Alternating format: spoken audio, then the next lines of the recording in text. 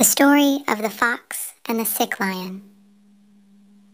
Once upon a time, there lived a lion in the forest. The lion was growing old. He could not hunt like before. He thought of a plan. He lay down in a cave and pretended to be sick. He announced in the forest that he was sick. He thought that whosoever will come to meet him would become his prey. This plan started working.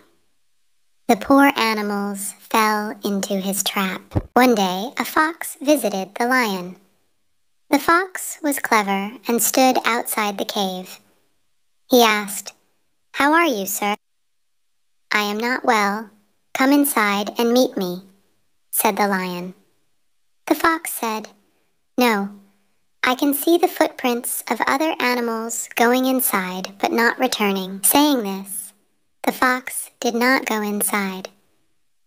He also told about the lion's plan to other animals.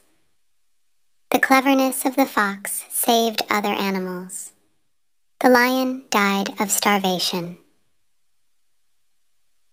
Moral of the story: never trust a fake person.